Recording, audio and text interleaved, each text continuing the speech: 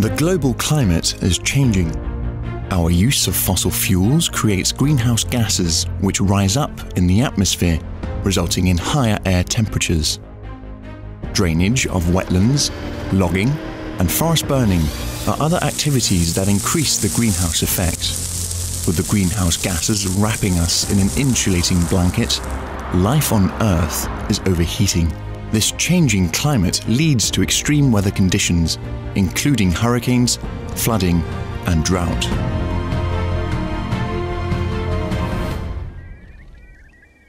The greenhouse effect is a threat to living conditions on Earth. However, peatlands can help slow down this process. Peatlands act as an efficient storage for carbon dioxide, one of the greenhouse gases. And the more carbon dioxide we can put into storage instead of into the atmosphere, the more stable our climate will become. Moser er værdifulde for klodens klima, fordi de lagrer tørv. Den CO2 eller det kulstof, der ligger i tørven, det er jo kommet fra atmosfæren. Så altså ved hjælp af fotosyntese, så trækker planterne kulstof ud af atmosfæren og lagrer i tørv. Så derfor har det sådan en kølende effekt for vores klima og danne tørv. Så der er trukket rigtig, rigtig store mængder CO2 ud af atmosfæren og lagret.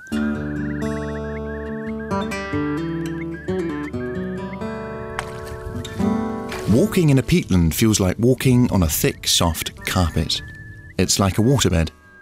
The many layers of peat are spongy and saturated with water. Peatland is a living ecosystem with two fundamental demands. It needs water and plants. When these conditions are present, the peatland will work to serve the climate. Planterne her, de fanger simpelthen ved fotosyntesen CO2 fra luften, som lagres som forskellige kulstofforbindelser i planten, kulhydrater og stivelse og alt muligt andet. Og det bliver så lagret i tørven. Og fordi tørven længere nede er permanent vandmættet, så bliver det ikke omsat. Det sker over tusinder af år, så får man lagret de her tykke lag. Og det er derfor, at man på meget kort tid, hvis man dræner en mose, vil kunne få omsat alt det her CO2, man har lagret. Det kan man omsætte på ganske få år. Peatlands cover only 3% of the land surface of the Earth. In contrast, forests cover 30%, 10 times more. Forests, everybody knows, are important for the climate, but peatlands are even more important because they contain more carbon than the forest.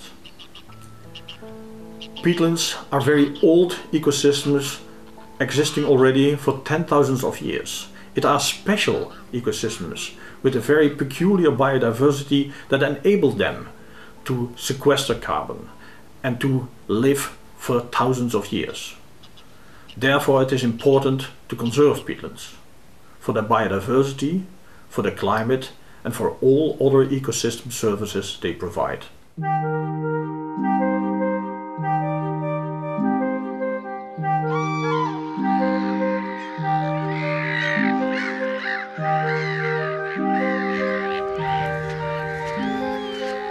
Balancen mellem vand, planter og tørv er altafgørende. Og det er derfor, det er så vigtigt, at der er vand på moser.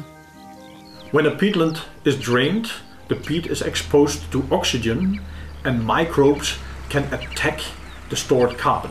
And as a result, this carbon is oxidized to carbon dioxide and released into the air.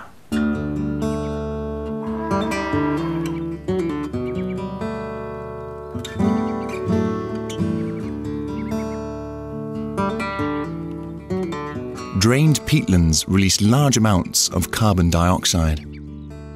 Draining a peatland the size of a football field releases the same amount of carbon dioxide as driving 145,000 kilometers in a family car.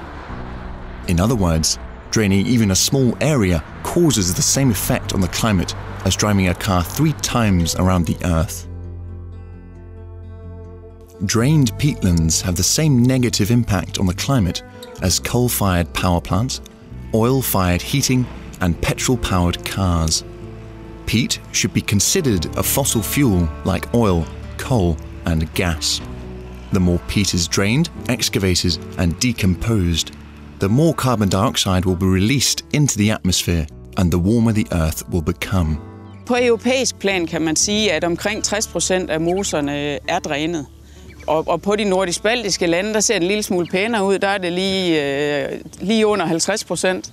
Men det er primært, fordi Norge og Sverige ikke har drænet nær så meget mose som de andre lande. På globalt plan, der har man kun drænet der har man drænet omkring 15% af moserne. Men det betyder rigtig, rigtig meget i det globale kulstofregnskab. Altså, det har givet et bidrag på omkring 5% CO2.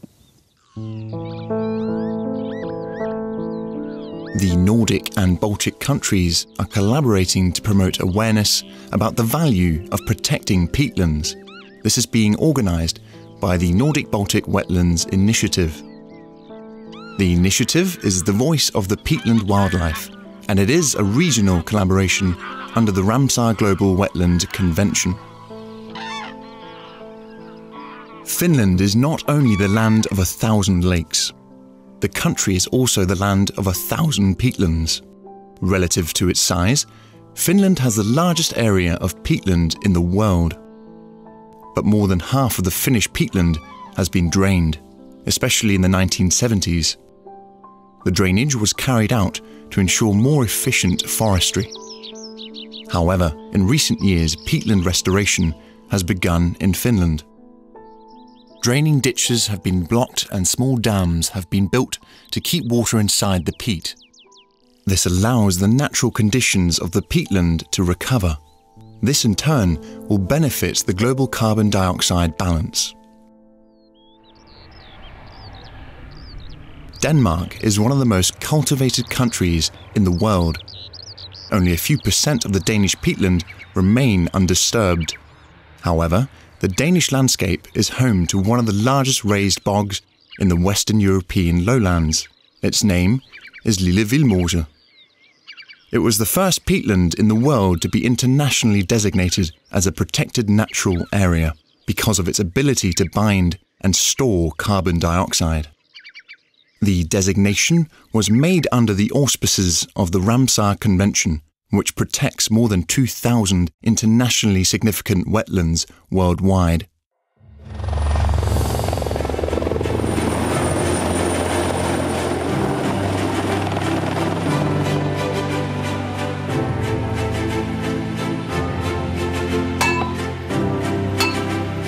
The Danish raised bog is currently being restored.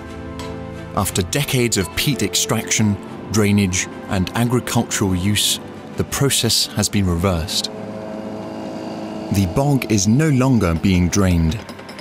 Bungs and boarding have been dug into ditches and canals to retain the life-giving water in the peatland. The peatland has started storing carbon again, making room for a diversity of plants and animals. The flora and nature of the peatland are quietly working away to help mankind by storing carbon. The peatland is helping to prevent rises in the atmospheric level of carbon dioxide. In Estonia, several peatlands have been brought back to life in the past years, and more are to come. Many of the Estonian peatlands and wetlands have been drained in order to use the areas for farming and forestry. Drainage in the outskirts of the peatlands and in their surroundings is harmful to the wildlife and flora of the peatland. If the water level decreases, the peatland will dry out and the green cover will change. The change in vegetation may cause the peatland to grow into forest, thus making it even drier. So, once again, the solution is to keep the water level high. Then the vegetation will build up the peatland, layer by layer. As part of the restoration process, straw is spread out over the land to improve the microclimate for the sphagnum-creating mosses. The straw prevents the plants from drying out, while a new green cover is being established.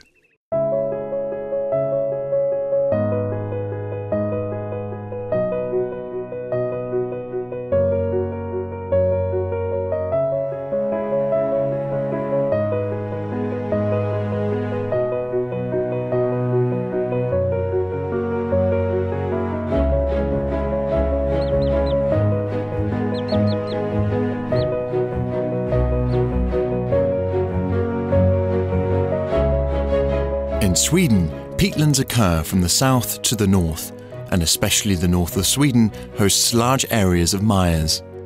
Unfortunately, most of these peatlands are affected by drainage. The Swedes are now working to restore their damaged wetlands. I projektet Life to Mire har vi hållit på att restaurera 35 objekt. Och med de 35 objekten har vi lärt oss olika sätt, olika metoder beroende på vad vi står inför. För lutar det för mycket, då måste man bygga en plugg. Och det har vi gjort här. Ni ser den svarta strängen här i bakgrunden. Det är en torvplugg som är förstärkt med björkträd. Björkträden växte här på myren. De fick vi ta ner. Och så la vi dem i myren och så la vi på torv. Det kanske inte syns så mycket att det lutar. Men det lutar tillräckligt mycket för att vattnet får en rejäl skjuts. Så sätter man en plugg med jämna mellanrum. I det här fallet har vi satt den med ungefär 150 meter. Så får man lite mer stiltje på vattnet. Och när vattnet står mer still så är det lättare för myren att lagas och växa igen. För har man ett strömmande vatten, då växer det inte lika bra på det. Och det är viktigt när man restaurerar att växtligheten snabbt kommer igång. Så att man inte får en massa svart bar torv som ligger öppen. För då kan den lätt spolas bort när det regnar.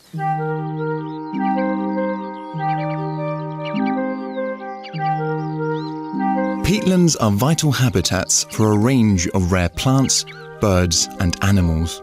You can find unique and highly specialized species here, which are found nowhere else. These species find a refuge in the peatlands. Here they can feed and grow in peace.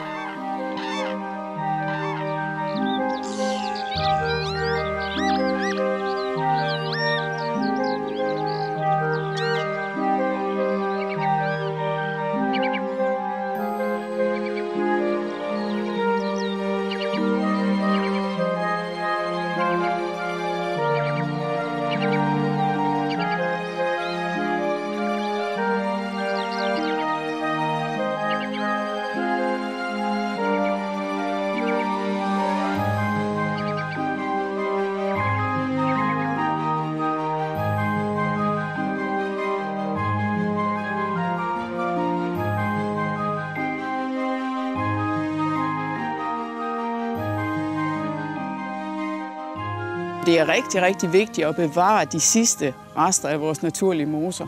Men vi har for lidt fokus på, hvor vigtigt det er for os.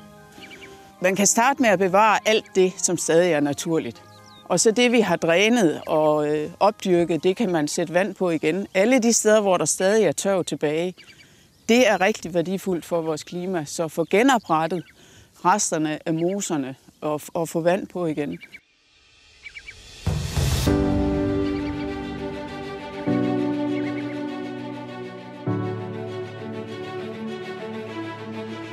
Centuries ago, peatlands were often shrouded in eerie mystery and legend. Today, we know that these wet landscapes help us halt the greenhouse effect. We have to strengthen our focus on peatlands. We have to conserve what is still good, and we have to restore what we have destroyed. Peatlands must be wet. For the peatland, for the people, for the climate, forever.